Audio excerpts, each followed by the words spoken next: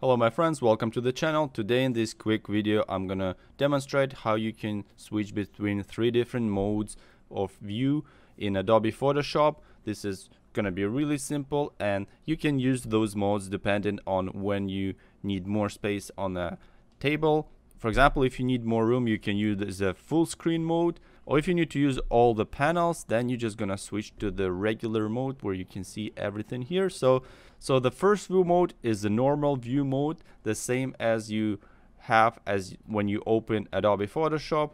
For example, you see that you have all your panels on the side, you have your tool panel, you have your menu on top, you have your file name, and also if you open Photoshop, sometimes it might be in a separate window like this, but you can always clip it to the desktop if you just drag it over here until you see the blue line appears, and it's gonna just attach it. This way, if you have multiple images, they're just gonna be like tabs over here. So this is called the normal mode, and you can work in this mode just like in any other mode. For example, if you need more room on the screen, you can always switch to the second mode, and this second mode is going to remove lots of the description on the bottom. It's going to remove the title on the top here, and it's going to leave more room for you to work with. So for that, you just got to press F, and there we go. So right now you can see that we have the panels left here. We still have the top menu here, we have the toolbar here. In this mode you can always also move the image. The only thing is, if this mode is actually strictly designed to work with only one picture, unlike working with the regular mode where you have these tabs where you can switch between different pictures. So for example, I have added a couple more pictures so I can show you as an example.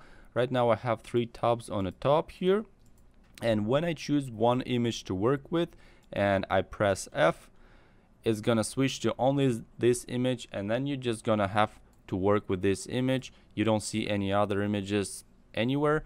But if you want to switch to a different image, all you have to do is just go to this window menu, and as you can see, they're listed on the bottom here. But as a recommendation, if you working on different images, just name the files so you understand which file is which, because right now honestly it doesn't tell me anything. Like, those files are not named, they just named by the date and time, so I don't really know which file is which.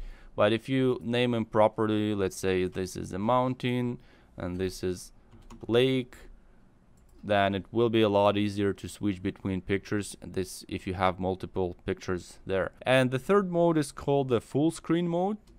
You gotta press F again, and then you can also bring it to the full screen like this. And as you can see, this full screen mode allows you to have really as much room as possible on your screen. You can actually see the way that the picture is gonna look when somebody's gonna look at it on their monitor at the full screen. It gives you more usable area of your monitor. And if you remember all the hotkeys, let's say you want to zoom it in, you just gotta press and hold Alt and use the mouse key.